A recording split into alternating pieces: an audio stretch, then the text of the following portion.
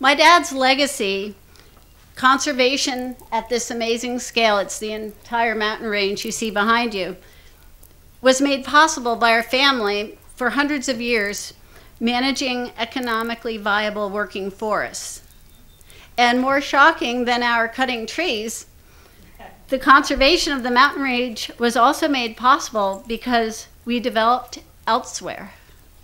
Dad taught me and Evan there's a critical balance between conservation and development, and one enables the other. This parcel started with just a few acres in the mid-1860s, and our family had some economic success with forestry and were able to add to the acres, generated enough revenue to acquire thousands of more acres, and these are being conserved today. So the active forest management caused the conservation to happen.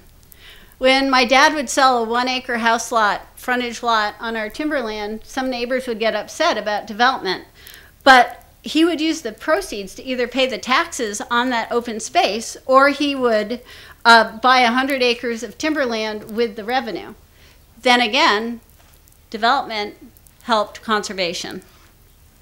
When my dad built Riverside Park Apartments in North Amherst, and then a dozen subdivisions with clustered smart growth, again, families didn't build in rural areas.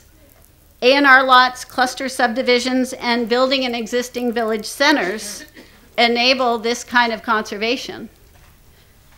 You can't have one without the other.